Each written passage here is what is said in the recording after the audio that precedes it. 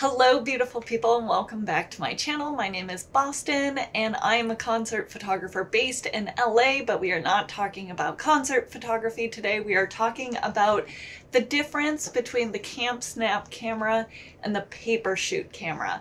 Now I have owned both of these for quite some time. This one a little over probably 3 months, and the paper shoot I've owned for a little over a year, maybe even 2 years. I did a lot of videos about this back when I got it, and I still carry it around and still use it with me. But since I recently bought the Camp Snap, I wanted to compare the two and tell you guys about them in case you're interested in purchasing one or the other and want to see the difference. Okay, the first thing that I want to talk about with these cameras is the physical difference in their modes. Both of these cameras turn on with just the shutter button. So with the paper shoot, it's just this button on the front, and the Camp Snap, it is this button on the top. That is how these turn on. The only other options of modes that you have with these cameras is that the Camp Snap has a flash and the paper shoot has color modes. So you only get one kind of type of look, type of image with the Camp Snap, but you do have the option of using a flash. While with the paper shoot, you do have these 3 color modes on the back. So here you have a kind of full vintage color, you have a black and white, you have more of a like greenish tone and a bluish tone. All of these are very cool looks, but this does not have a flash with it. If your whole point of buying one of these cameras is to get that harsh, direct flash look of a disposable camera, you will get that with the Camp Snap Photo camera. You will not get that with the paper shoot. If you're looking for just kind of a vintage, really cool, nostalgic look of like a film type, but you don't really care about the flash, you can achieve that with both of these cameras, but the paper shoot will give you more options. It really depends on the outcome of what you're looking for with your photos, if you want that flash or not. And that's really the deciding factor for using these cameras for me.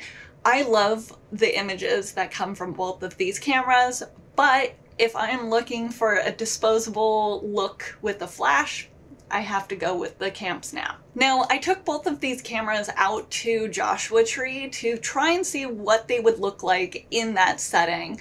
And I tried to shoot around sunset and when it was getting dark to kind of put these cameras through a pretty tough lighting setting.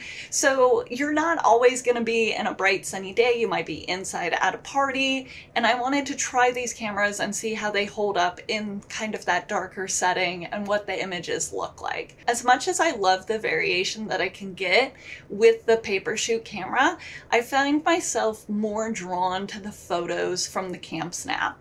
There is something about the warmth of the photos that I just really like, and even though they're grainy at the end of the night, I think that it gives me a more nostalgic feel that I was really fond of those photos when I was looking at them side by side with the paper shoot camera photos. Quickly, I wanted to mention the size of the photos as well.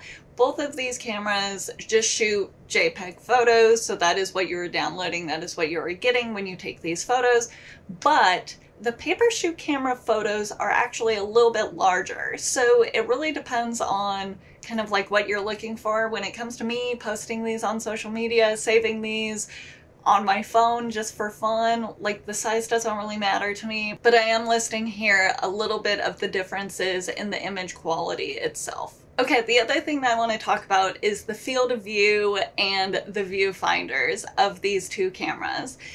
I actually found myself more drawn to the paper shoot when I was comparing these.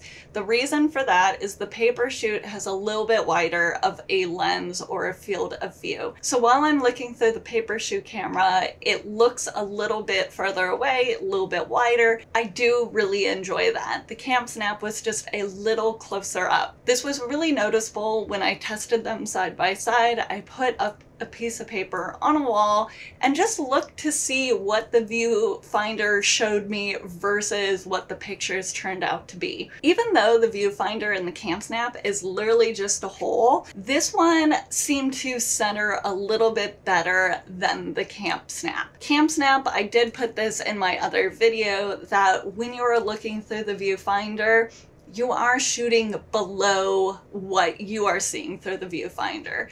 The same is true for the paper shoot, but since the paper shoot has a wider lens, you don't notice it as much. It is very exaggerated to me when I'm shooting with the CamSnap. So it's just something to keep in mind when shooting with both cameras of how cropped your photo is going to be, what that's going to look like, because they're different fields of view.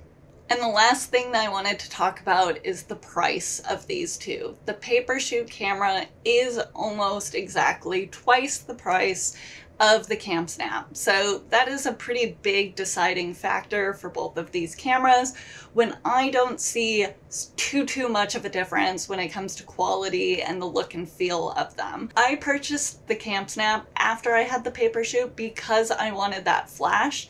That was the deciding factor for me. And I don't regret this purchase, even though I'm not overly fond of all of the images that I've gotten from it. I do really still love this camera, and I do love it for photographing people with that flash. When it comes to the paper shoot, I think that this is really fun for the variety of images you can get with their filters and taking this out during the day. But for the $125 price point, it is just a little too much for me. It is really expensive when you're considering both of these toys. That being said, I think both of these are great alternatives to having a film disposable camera that, you know, you just want something that is digital, that you can download the photos later. You want something different than an iPhone photo. These are both very fun little toys. I think that the CamSnap is perfect for giving it to kids. I think it is great for using at weddings or parties if you want that like flash look. I think that the paper shoot is really fun to bring when you're going out somewhere like a festival or in a daytime event and you're a little bit older, because this one seems to be less sturdy than this one, if I'm quite honest with you. It does also have like open components, so you don't necessarily want to bring this out like hiking or camping. It can just get dirtier faster. But if you're at a daytime event, I think that this is really fun, but I think that this one might last you a little bit longer if you're a little bit harder on your cameras. So at the end of the day, I don't really have a recommendation for you of one over the other. It really depends on what you're looking for from a camera. But I continue to love both of these. I will say that the CamSnap has remained in my bag since I bought it, so this is in my purse almost every single day. It has kind of taken over the place of the paper shoot, but I still tend to bring this with me, put it in my bag, and I have a great time with it when I do use it. So I'm happy with both, but I hope that this video helped you decide which one you want and which one is more interesting to you. Thank you guys so much for watching. I am a concert photographer, so most of my videos are about concert photography, and I'm hoping to bring these cameras with me to a concert and see what that looks like sometime soon. But for now, I hope this video helped you if you're trying to decide between the two cameras. That's it for now, so I will see you guys in the next one. Thanks! Bye!